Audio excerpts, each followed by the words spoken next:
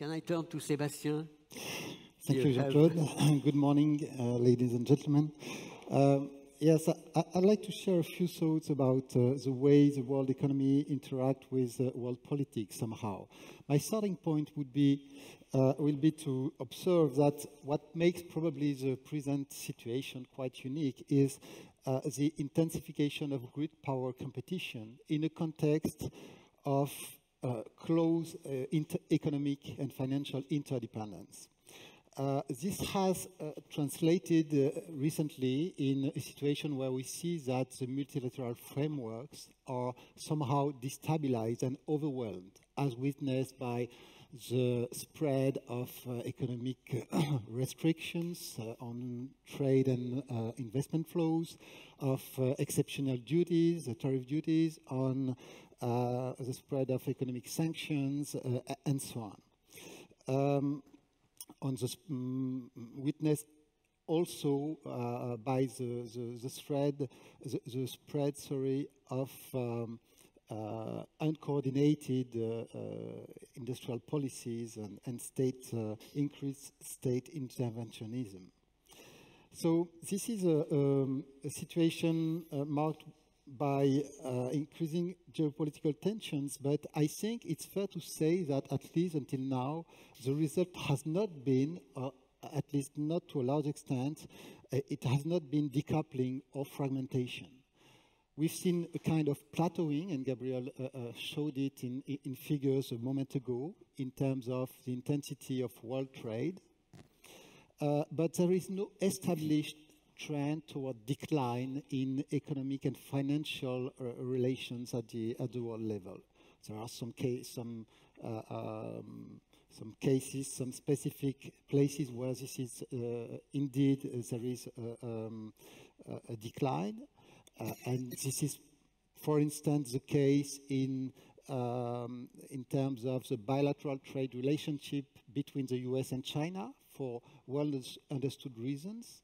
But it is remarkable that even in that case, for instance, study after study, it is shown that when the intensity of direct trade between the US and China is declining, indirect trade is actually increasing, meaning that the US is sourcing less imports from China. It will be sourcing more from a variety of countries, say Vietnam, Mexico, for instance, and these countries themselves are sourcing more components from China, meaning that aiming at decoupling, what we are observing actually is not decoupling of fragmentation, it's more diversion with ensuing costs and opacity. And questions about whether this is reducing in any meaningful terms risk or degree of dependence. So I think we somehow have to live with this economic and financial interdependence. Of course, the situation of geopolitical tensions and economic interdependence create a very strong temptation to leverage interdependencies for political purposes, to weaponize them. And I think that's really a difficult defining feature of the present situation. But it's also a very difficult objective. Difficult because economic and financial exchanges are defined by a principle of mutual benefits. They are taking place because they are benefiting both parties, meaning that it is very difficult for one of them to usefully leverage them. When is it possible? Well, when there is a situation with a very pronounced asymmetry.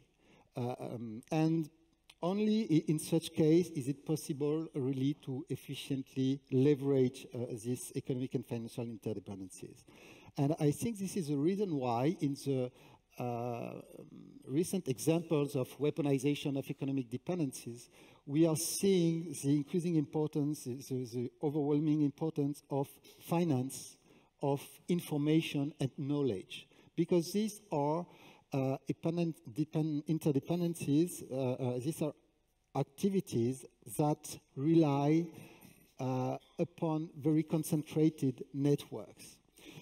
Think about the monetary system with the role of the dollar. Think about international banking transaction with the role of the SWIFT system. Think about information with social networks, or about high tech and semiconductors, for instance, with intellectual properties. In each of these cases, you have very complex networks where a few shock points, as Henry Farrell and Abe Newman have called them, are taking a central importance and can be leveraged and have been leveraged for many of them recently. So it's a situation that in a recent paper published together with Thomas Gomar, we define as geofinance, meaning to reflect the fact that it is marked by an increasing politicization of financial and information flows. And it's somehow different from what we used to think in terms of geoeconomic competition in the 1990s or the 2000s, which was mainly taking place within the framework of multilateral institutions. Here, in many cases, this competition and this weaponization is in breach of international commitments. So I think it is not surprising, given this situation, that economic security is becoming an overarching concern for governments, with mainly two objectives. The first one is to reduce vulnerability and build leverage with regard to these shock points, to these critical nodes in the world economy. And the second one is to control, or at least master to some extent, foundational technologies. And here I think the interaction is very strong with climate change, because climate change is already an ongoing revolution in terms of for industry, for trade, for raw materials and energy. It's redefining the key technologies. It's redefining the way markets are working. So the challenge today for many governments is how to how to improve economic security in a context where increasingly, for the reasons I described, they are not considering international markets, world markets, as secure enough. In a context as well, I think it's worth emphasizing that where isolation is clearly not the solution for two main reasons. The first one is efficiency. International division of labor is a sine qua non of efficiency today, especially for sophisticated technologies. And the second one could be was termed relational power by Susan Strange, the need to have allies, or at least to have partners to support your views. And we see that in this context of tension, this is increasingly important. So relational power requires openness, requires significant economic and financial relationships.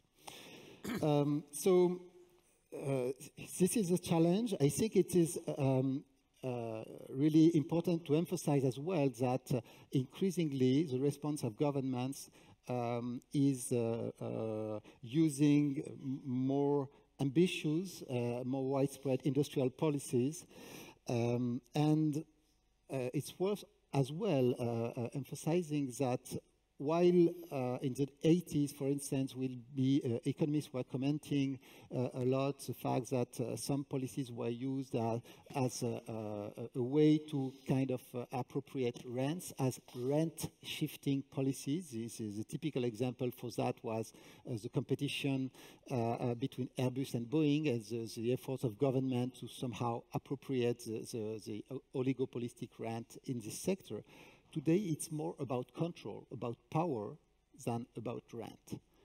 But the same kind of logic is taking place, a logic where everyone is trying to appropriate, and everyone needs to somehow to retaliate to what others are doing. So I'll conclude just by emphasizing the threats involved in these trends. The threats, of course, are additional and useless costs from an economic point of view, linked to these additional obstacles and constraints. It's also in the additional rigidities ensuing from this constraint, and I think that means a lot in terms of adjustment capacity for the world economy in the time to come, with, of course, a significant risk of escalation. All this for a benefit which we can discuss it, but I think so far is very limited in terms of de-risking, as the fashionable term put it. And finally, the last and probably most dangerous threat is that all these constraints jeopardize the capacity of coordination at the world level. So I think this is a very important challenge in terms of economic governance globally. And I think part of the response should lie around somehow ring-fencing the security concerns in the world economy and world finance. And as a precondition, probably to update coordination and rules in other sectors. Thank you. Thank you. Thank you very much indeed, Sébastien.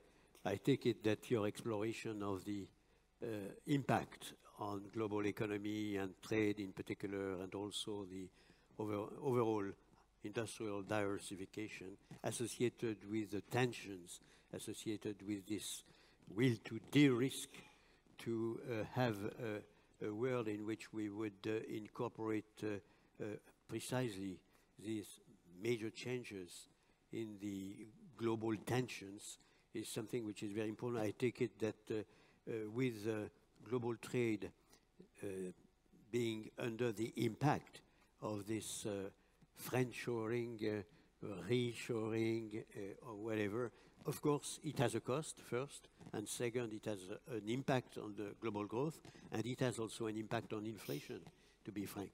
So all this is intertwined in a way which is very striking. Thank you very much, Sébastien.